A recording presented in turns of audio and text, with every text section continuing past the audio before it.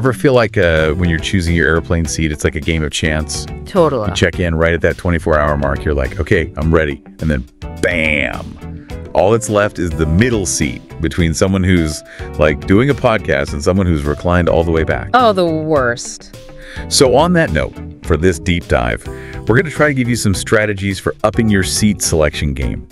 We're taking some insider tips from this really popular travel podcast, and honestly, they had some wild stuff in there. Yeah, it is kind of crazy, right? You don't really think about it, but picking the right seat can totally make or break a trip. For real. But I guess when you think about it, like, being uncomfortable, like really uncomfortable, it kind of goes against those basic things we all crave, you know, like having your own space, feeling in control, even just a little peace and quiet on a crazy, crowded plane. Yeah.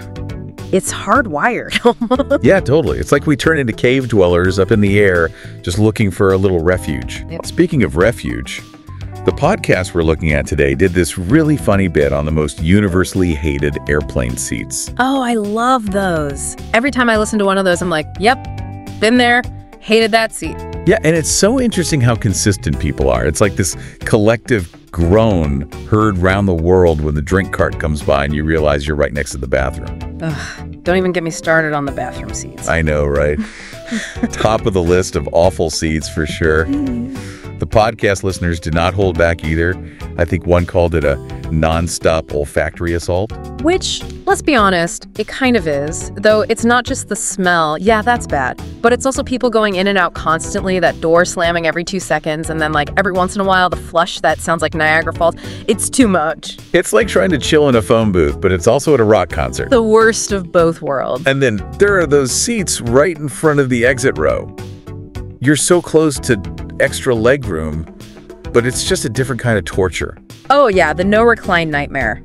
You know, I get why they do it, for safety and all, but man, when you're stuck upright for like 4 hours, brutal. Talking about a mixed blessing. But those pale in comparison, I think, to the trifecta of awfulness, the middle seat in the last row.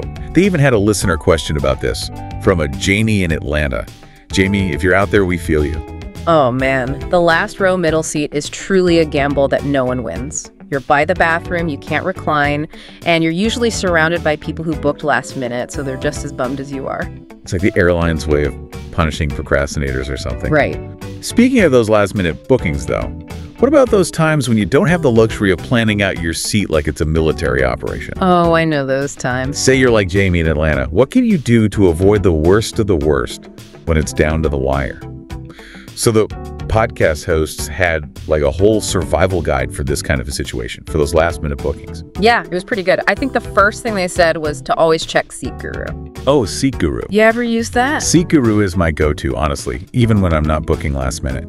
For those who don't know, though, it's basically like a website where you can look up seat maps for pretty much every airline. You just put in your flight info and boom, it shows you which seats to avoid, which ones are good, all that. Yeah, it's super simple to use. But it's amazing how helpful it is, especially if you're like in a rush and about to book whatever's left. It really helps you avoid those, oh no, I'm in for a bumpy ride moments. Totally. But even with Seat Guru, sometimes the only seats left are the ones that make you wish you'd driven. Tell me about it. And in those cases, the podcast host actually suggested maybe just bite the bullet and pay for an upgrade. Honestly, yeah. Like, it used to be upgrade was a splurge, but these days, with all the budget airlines and smaller seats, sometimes it feels like a necessity, especially if it's a long flight. I'd rather get where I'm going, feeling like a human, you know? Totally. Like, I considered an investment in my sanity. Right. Now, they also mentioned a tool I hadn't heard of before. Expert Flyer. That sounds intense. It is kind of next level, I'll admit, but it's a game changer if you fly a lot, or even if you're just really, really serious about getting the best seat possible. It's basically this app that lets you set up alerts for specific flights and seats, so if something opens up, even after you've booked, it'll tell you. Wait, so even if you're stuck with, like, a middle seat in the back row of doom, there's still hope? Exactly. Sometimes people miss their flights or connections change or airlines even release more seats later on. Expert Flyer just helps you jump on those seats before anyone else even knows they exist. Like having a secret weapon in the airline game. I love it. Okay, but let's say, for argument's sake, that you're not quite ready to dive into the world of like flight alerts and seat sniping. What if you can plan ahead and book in advance? Are there things you can do to, like, increase your odds of getting a good seat from the get-go? So the podcast hosts, they were very clear about this. If you want to up your seat game, check in the second that window opens. Yeah, I know it sounds kind of crazy, like who's setting an alarm for 24 hours before their flight? But those good seats, they go fast. It's true. I've definitely been burned before thinking I had time and then bam, stuck with a view of the wing. Not exactly what I had in mind. And that actually reminds me of another strategy from the podcast, the window and aisle trick. Oh, I've used that one actually. It's surprisingly effective. It really is. For anyone who hasn't heard of it, basically, if you're traveling with someone, you book the window and the aisle seat in the same row.